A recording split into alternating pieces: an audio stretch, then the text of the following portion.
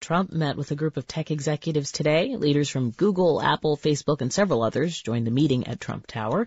Here's some of what Trump had to say at the start. I'm here to help you folks do well.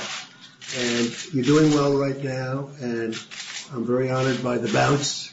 They're all talking about the bounce, so right now everybody in the zone has to like me at least a little bit, but we're going to try and have that bounce continue. And perhaps even more importantly, we want you to keep going with the incredible innovation. There's nobody like you in the world.